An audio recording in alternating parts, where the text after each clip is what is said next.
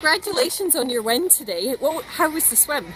Yeah, the swim was fantastic. I had a lot of fun out there. I'm a 200-metre swimming specialist, so to race a mile there, I really had to pace myself. And I was up there with the top pack of swimmers, so I'm quite happy with my performances, especially since the last time I raced was in Rio. And how did this compare to Copacabana? Yeah, I mean, the setting here at Loch Lomond is just absolutely stunning. I think this is much more pretty than Copacabana, but just being part of Team GB, being out there in Rio is, was something special.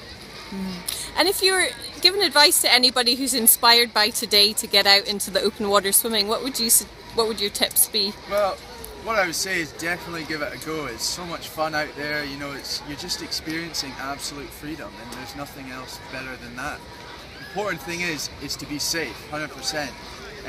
Go out with another person as well. Let people know you're going out, and just enjoy it. Whether you're swimming 500 meters, a mile, 5k, whatever, the key thing is just have fun.